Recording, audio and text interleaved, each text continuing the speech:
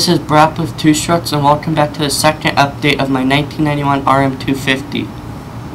Today I'll be showing you how to take off the head of the motor.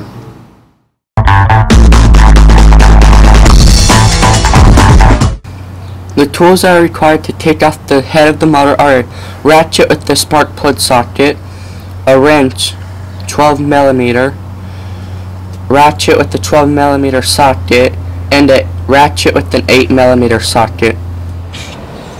Even though we took the radiators off the bike, there's still water trapped inside the motor. To do this, we need our 8mm and loosen up the bolt on the bottom of the water pump. Now you want to take the 8mm and loosen up the bolt on the bottom of the water pump right here.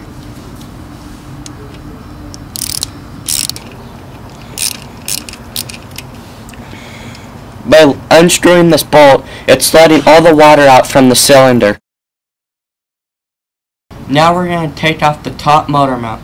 To do this, you want to get the 12mm wrench and the 12mm socket with the ratchet and take off these 3 bolts right here.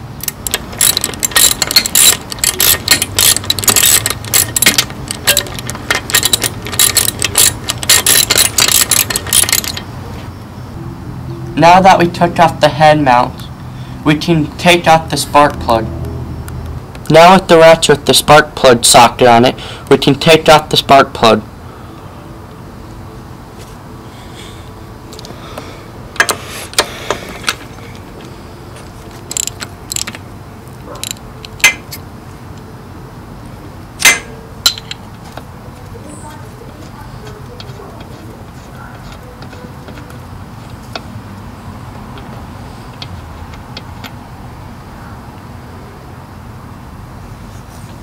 Now it's time to remove the head from the cylinder.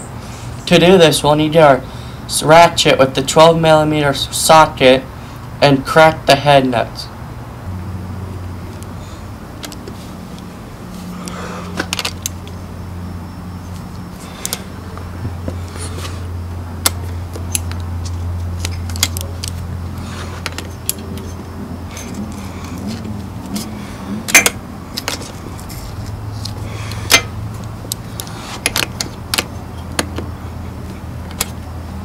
You want to take off each nut and each washer by hand.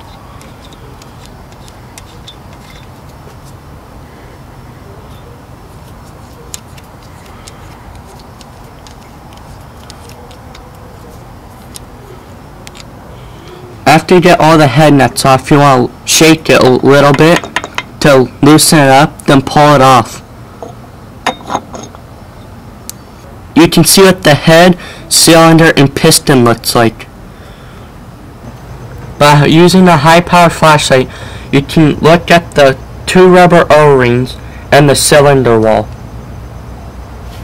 The brown streak on the cylinder wall means it has scarring or a seizure. What you should do next is to remove the carbon on top of the piston to find out what size your piston is. This concludes my update of my 1991 RM250. Keep checking back for update number 3 about how to remove the carbon off your piston. This is Braaaplive2strokes. Make sure to comment, subscribe, like, favorite, and video response. And make sure to follow me on my fan page at Braaaplive2strokes. And keep it roosting.